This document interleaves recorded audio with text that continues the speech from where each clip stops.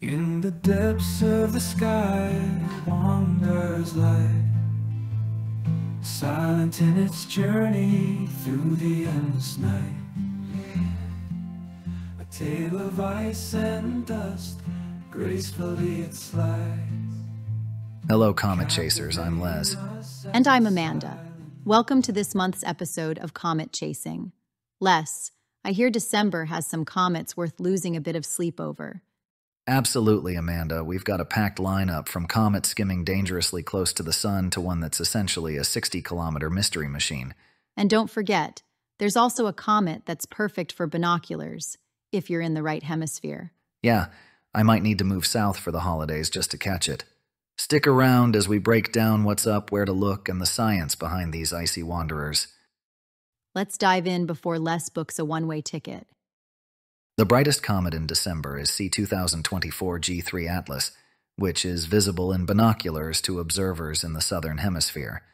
This comet will dive toward the sun, passing very close, within 0.1 astronomical units, on January 13th, brightening as it approaches. There is not yet enough information to predict how bright it will ultimately get, but even if the number looks impressive, the visibility will be poor due to its proximity to the sun at the time. This is likely going to generate hyperbolic headlines and articles that will focus on the brightness alone. They may also find a way to tie it to something inane to make it seem memorable in some way. Thank goodness January 13th isn't a Friday. The light curve, what astronomers call a graph of the brightness of a comet over time, for this comet is interesting. Here is the light curve from Seiichi Yoshida's Weekly Information About Bright Comets website. Note how the brightness jumped by up to 2 magnitudes at the beginning of October. We don't really know what happened there. It could be a temporary outburst, or the brightening may last. The red line indicates the brightness based on the data prior to October.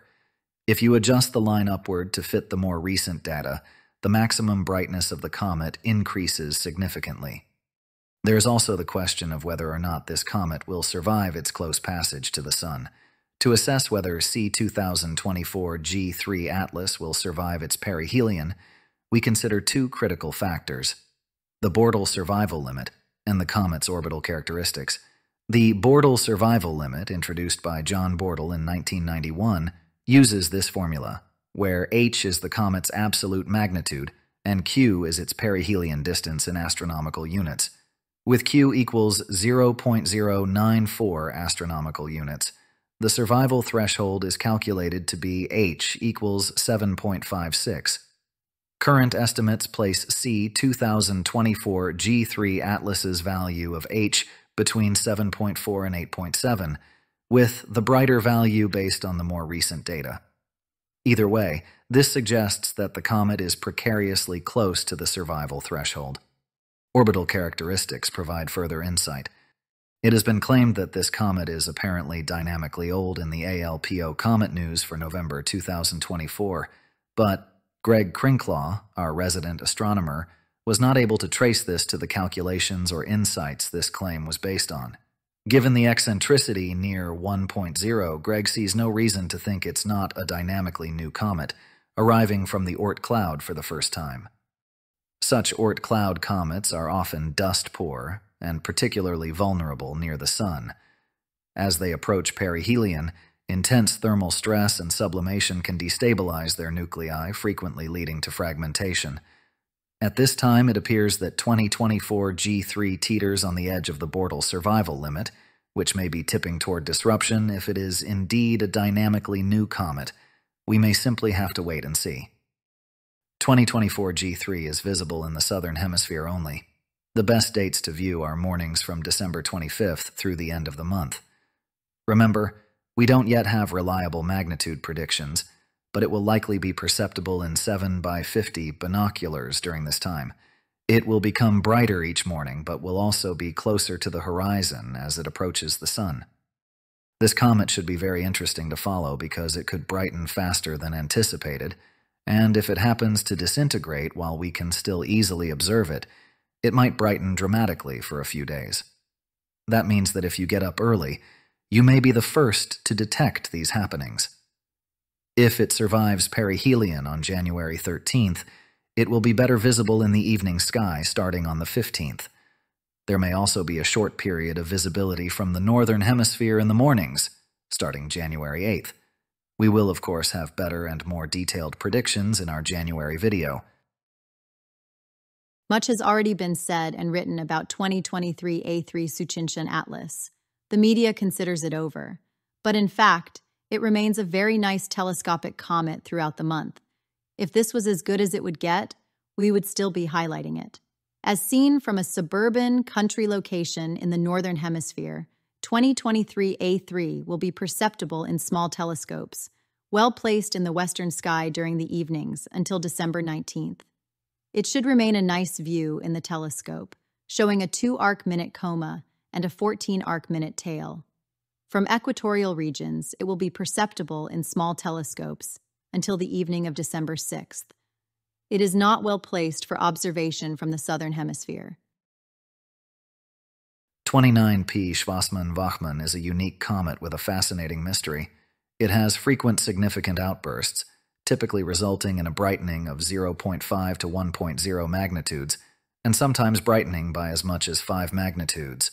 5 magnitudes is the difference between the faintest star you can see with the unaided eye from a suburban location and one of the brighter stars in the sky. 29P Schwassmann-Wachmann, or just 29P, was discovered on November 15, 1927 by Arnold Schwassmann and Arno Arthur Wachmann at the Hamburg Observatory in Bergedorf, Germany, on glass photographic plates. At the time, the comet was an outburst at about magnitude 13. This comet has a diameter of approximately 60 kilometers and is of a class of objects called centaurs.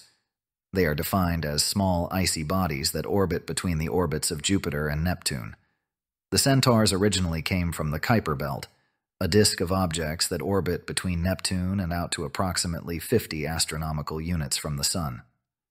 29P has a 14.8-year orbital period and last passed perihelion in early March 2019.